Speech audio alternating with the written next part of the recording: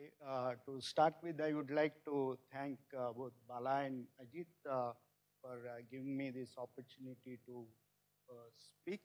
I'll be mostly talking about some of the work which I was also part of it, and in continuation with what he has done uh, earlier. Okay, so it's just to remind that it is a fond memory of Vishveshwara. I was fortunate to work with him for a few years, and all that education or teaching which he has done has been extremely useful, and a lot of insight got into various different aspects of general theory of relativity. He will be always remembered for bringing smile on people. Uh, that is, as everyone else known him has, uh, uh, and by bringing in various humor to science and day-to-day things. But I must confess that uh, the humor never touched me so deeply. So my talk would be mostly like this, which you put to more sleep than yawn rather than smile. So this is a talk which he has given, the after dinner talk in GR 15. I strongly recommend all of you to read, not just for the content, but a few uh, caricatures which he has done himself. So let me go to Frenet-Serret formalism. It's a very interesting uh, system for a given curves which are not flat, straight lines. It's one of the most natural frames. You have tangent, velocity, normal, which you call acceleration, and binormal, completely define the frame and curve. So if you have a curve, you can have a tangent, which is velocity, and you have a normal, which is orthogonal to that, that is acceleration. And this is given by simple equation. Now you can take a derivative of normal, that is acceleration, and that requires another vector, which is called binormal. This completely defines the frame. So sorry for being a little technical, but it always amuses me to talk about Frenet-Serret frame being so fundamental to geometry. So this frame moves along the curve, what is called oscillating, which is term called kissing the curve. So the dynamics, or not dynamics, evolution equation for all the curves are given by this. The interpretation here is that the acceleration, which is given by this parameter, tells the how curves bend in the plane along the tangent and the normal. And the tau, that is called the torsion, which represents how the curve leaves the uh, plane spanned by the normal, uh, tangent and the normal.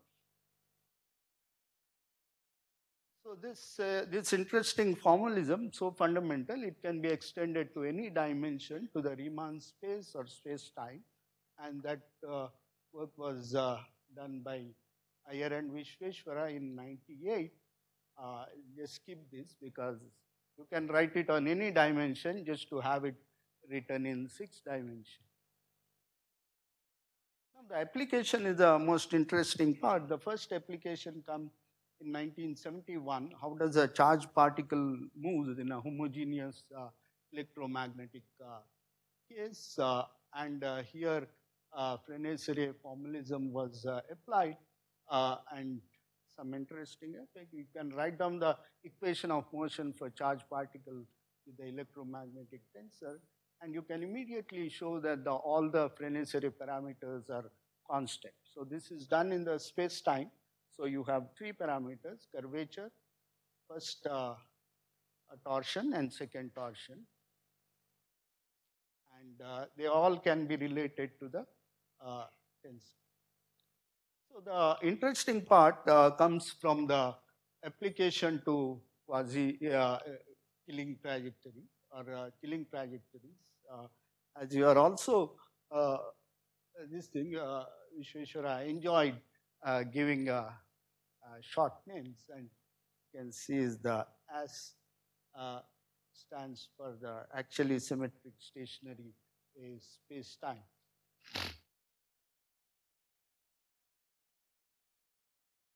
So the equations are remarkably similar to that of equation of motion of charged particle, where the killing trajectories are very fundamental to the space-time. And you can also show that all these things are conserved, and you can express them completely in terms of f nu nu, which is a derivative of the killing vector. So this gives a new expression. Again, all the black hole physics, null surface, everything can be expressed in terms of f mu nu or in terms of Frenet-Serret formalism. So this was, all the results were summarized in a so-called very massive paper. It is takes a long time to read it. It was the beginning of my work. Essentially, start from this point, where I essentially learned most of my general theory of relativity from the Vishu himself. And well, I just joined at that time. I wanted to work with him, and I wanted to learn general theory of relativity. And he said, "All right, you'll learn, and you go to board." And he sits and he tells me what to do, and I have to simply go to board and write everything down. He said, "I will correct you whenever you go wrong."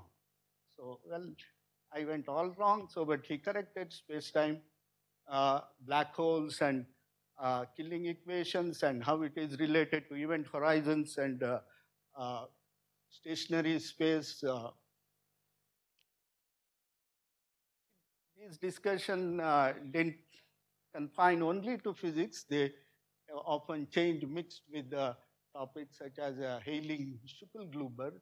Well, I didn't even know who was a Shukelgruber. So, and also to Chandrasekhar. He was very fond of Chandrasekhar.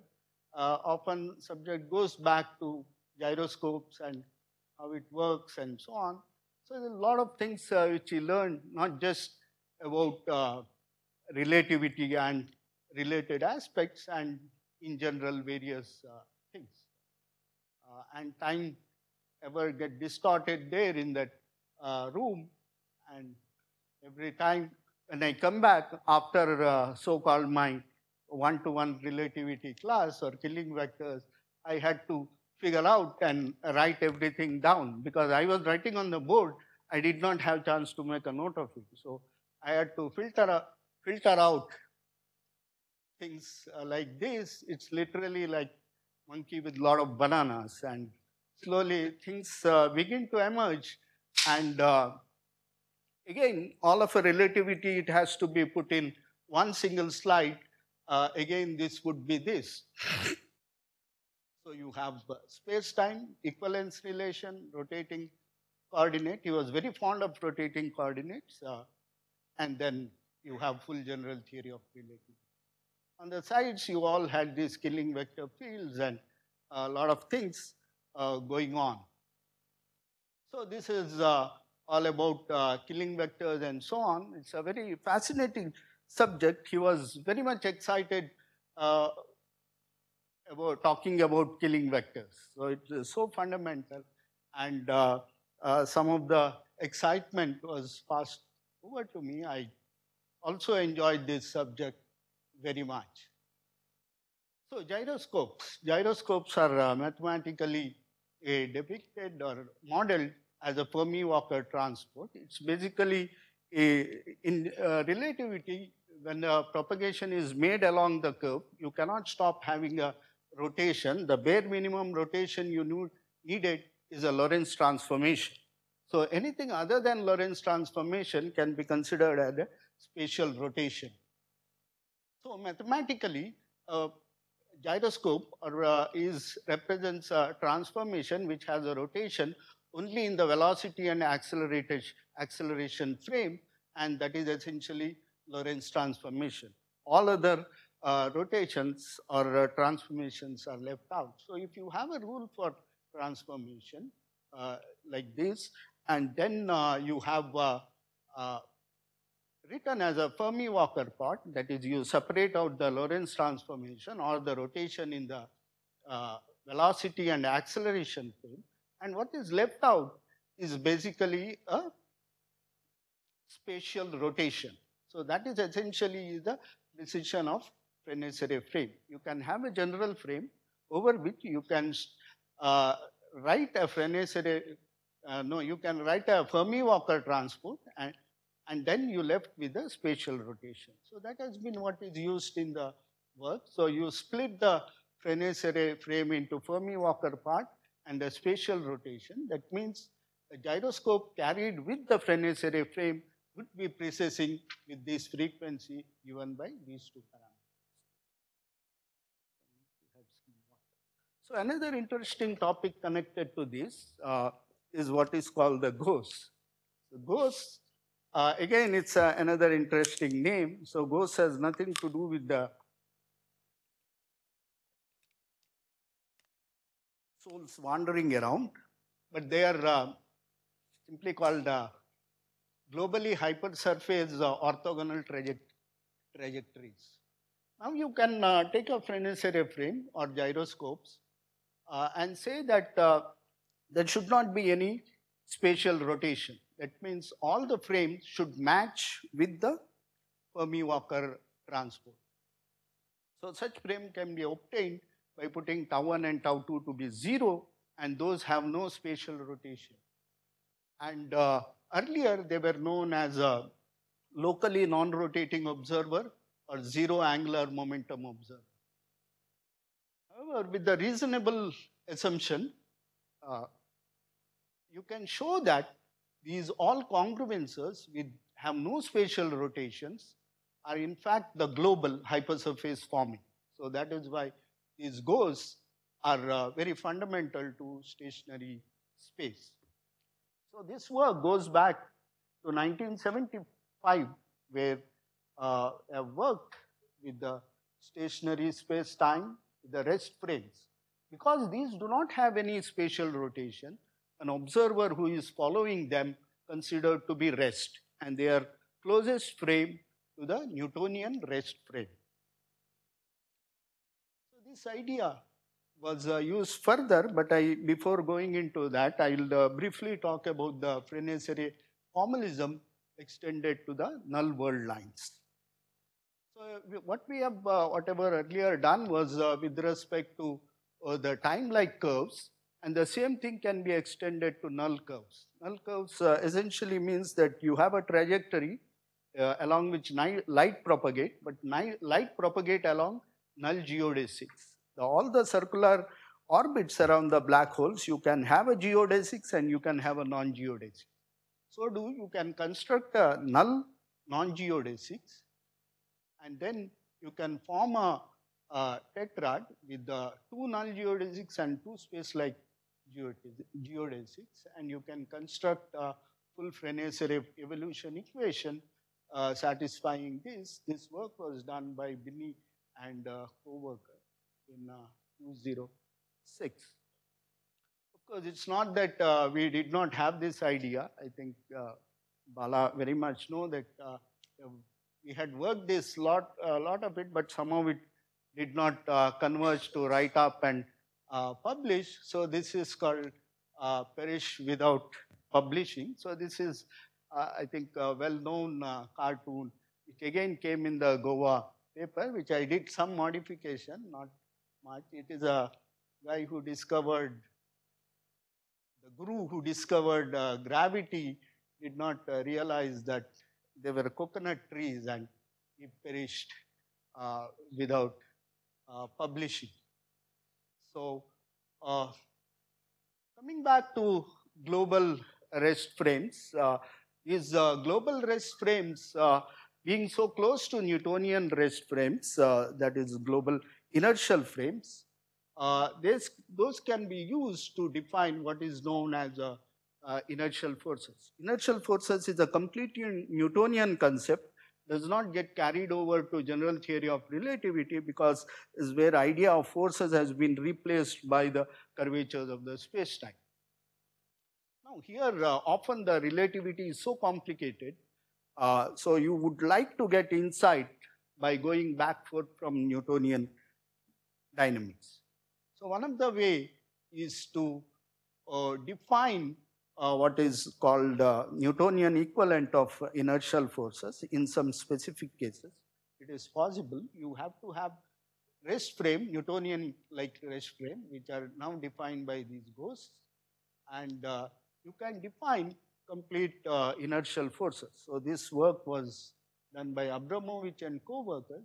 They have used this trajectories ghost or Newtonian rest frame equivalent of general relativity to define what is called all inertial forces. You can split the acceleration of a particle into gravitational, Coriolis, and centrifugal forces. And Euler forces if the acceleration is zero. So these are the references where these works were first carried out. Now, these become high fashioned when I was doing my PhD. So one interesting thing it comes is what is known as a centrifugal force reversal in the black hole space-time. In the case of spherically symmetric space-time, when r is equal to 3m, there is a circular null geodesy. So that is a place where centrifugal force reverses its direction from outside to inside.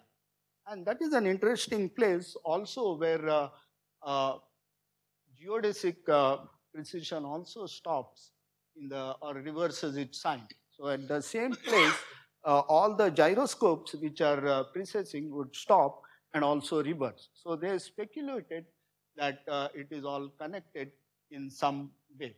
So in at r is equal to 3m, very close to black hole, you have a reversal of centrifugal force, reversal of gyroscopic precision, and circular null geodesy. So they must be connected in some way. That was one part of work which I've done with the Vishveshwara. So here we showed formally that in the case of all static space-time, circular null geodesy necessarily means the reversal of gyroscopic precision and centrifugal force.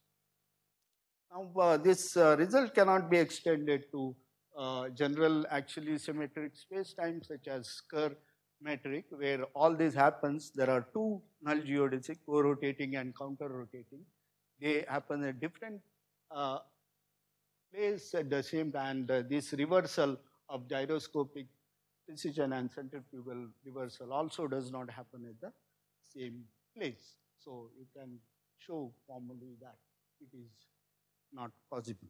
So once you have a new frames, Newtonian like race frame, then you can do almost everything what you can do with the Newtonian mechanics or related concept in the general theory of relativity. Another interesting concept is a gravitomagnetic effect. So it is an effect where you have a dragging of space-time in the actually symmetric system with which affects like a magnetic, it behaves like a magnetic field. So it is called the gravitomagnetic effect because of the Coriolis force-like effect coming into general theory of relativity. Space-time being dragged is portrayed as a gravitomagnetic effect. So this is essentially done by the defining a FAB, which is derivative of Killing vector, and you can project them with respect to the new observer. That is, these are NA is the observer following the ghost trajectories, and then you can define the electric and magnetic fields, and then you can show various things. You can derive how they are related to Einstein's equation and all that thing. And now you have a three-way relation between the Frenet-Serret Formalism, inertial forces, and the gravitomagnetic effects. Okay, I'm coming close to the end of my talk. One of the most inspiring thing which I often taught is nothing is being written in the stone. So there's always things you could change. You could follow your own passion to do science in what you like to do in the field, starting from the sneezing of black hole, sneezing of ants to perturbing black hole. This thing. I continue with the partial quote which Vala had given. I extend it to the versatile. He himself has faced the various effect of people not being taking seriously the things about which does not exist, working on investigating the things between uh, unobservable or things have a doubtful existence. And from there to actually having the detection of gravitational waves and this last few ringing of the quasi-normal modes. So I started my work with him in the mid 90s. That is when I first met him. I met him immediately after I joined. Maybe next day, I knocked his room, took all my courage, knocked the door.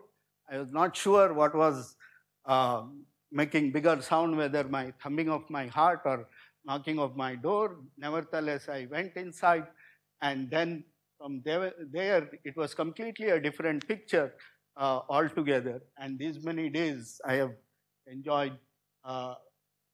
Not just during my work with him, and even after that in interaction with him. Thank you.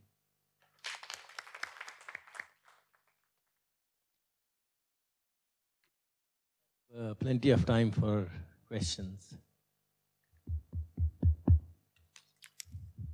So Rajesh, this Newtonian like interpretation of this gravitomagnetic effect, etc., are that useful for relating this into experimental research, such as this gravity probe, this periscope precision, and so on? Yes. Or just a matter of just an interpretation?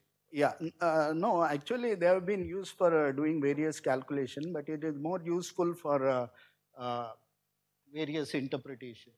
One of the things is, of course, I did not bring in the Gravi probe B that is being closely related to this observation effect of precessing gyroscopes.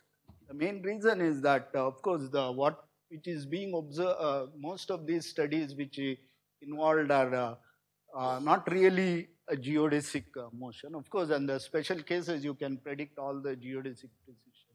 Those were predicted much earlier. And I really didn't want to bring in so-called the observational thing in that. If you look at in the spirit, he was, of course, gravitational waves are a different thing in the spirit. And here it is like more like you want to see the effect, how it works. Of course, it is a big boost for testing out the whatever the result coming from the Gravi probe. But they were what is called the geodesic precisions, which is present when you put the parameter k to be 0 there, and you can get all the results. But they were predicted much earlier. Okay, so they were predicted.